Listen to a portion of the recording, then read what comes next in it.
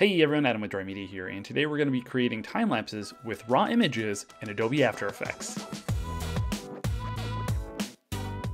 So in today's video, we are going to cover something that I get asked questions about somewhat regularly from clients or people that are just kind of starting out and have filmed a time lapse only to get home and realize that they have a bunch of raw images rather than a sequence of JPEGs that will easily be edited in Adobe Premiere Pro. So what we're going to do is we're going to take those raw images, open them in Adobe After Effects because it has access to the camera raw function from Photoshop, and we're going to be able to edit our time lapses that way.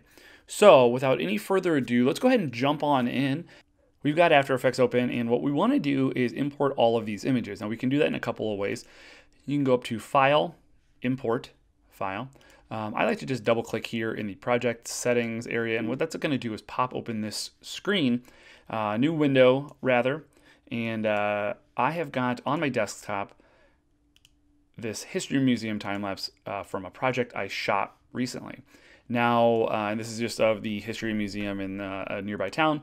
They're a client of mine, and I just wanted an exterior time lapse during a nice pretty day. So the main thing we want to do here, just click any of the images. It doesn't really matter at this point in time which one you click. These should be sorted by name, but you can, if they're sorted by size or something, just go ahead and click one.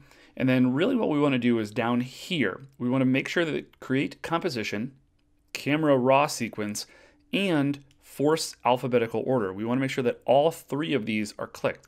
And what that's going to do is it's going to sequentially or alphabetically sort all of our images in the right order. We're going to go ahead and click open.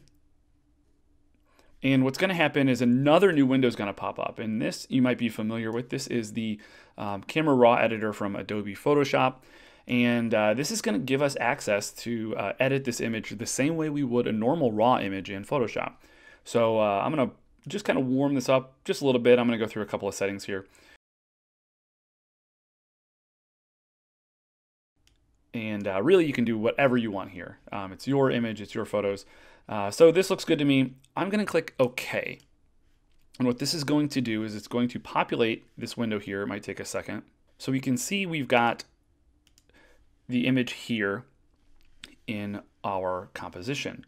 And what this has done is it has created a composition out of this time lapse. And instead of bringing in a ton of files, it is brought in one, and you can tell by the little icon that this is an image sequence. This is our composition back down here. And just so this will play back a little smoother, I'm going to preview this. You can do it up here in the preview panel up on the upper right for me. Click preview, and we're going to let that load.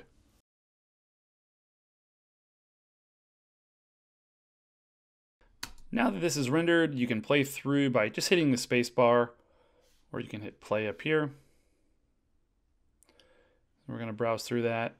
It's good. You see the clouds moving. Wonderful. Our time lapse looks amazing. So we're not going to be adding any additional moves or anything cinematic to this. What we're going to do is just export this, and there's a couple of ways that we can do that. The way I recommend if you're new to this is go up to composition and then add to render queue. Now what this is going to do is it's going to add to the render queue down here that's built into After Effects. Now this is pretty basic, but it keeps us from getting into the weeds with all of the different settings that something like Adobe Media Encoder allows. Here under the lossless, we're going to click that. And I should note that anything that's kind of lit up in blue here in Adobe After Effects or any of the Adobe programs, you can click and edit them. So under the output module, this is going to go out as a QuickTime video because it is on a because I am on a Mac.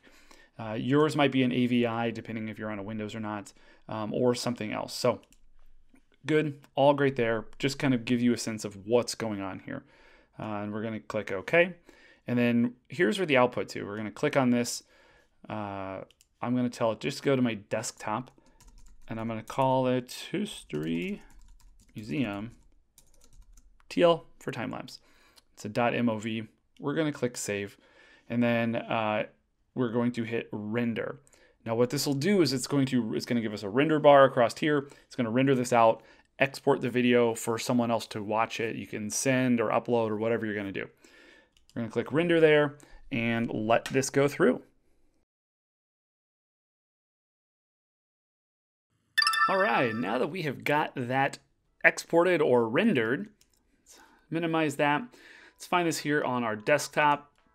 All right, so you can see here, this is playing through just fine for us. This is exactly what we wanted. So there you have it, folks. That is how you create time lapses with raw images in Adobe After Effects. If you've got any questions about this tutorial or about how to do this or anything else related to this, let me know in the comments section below.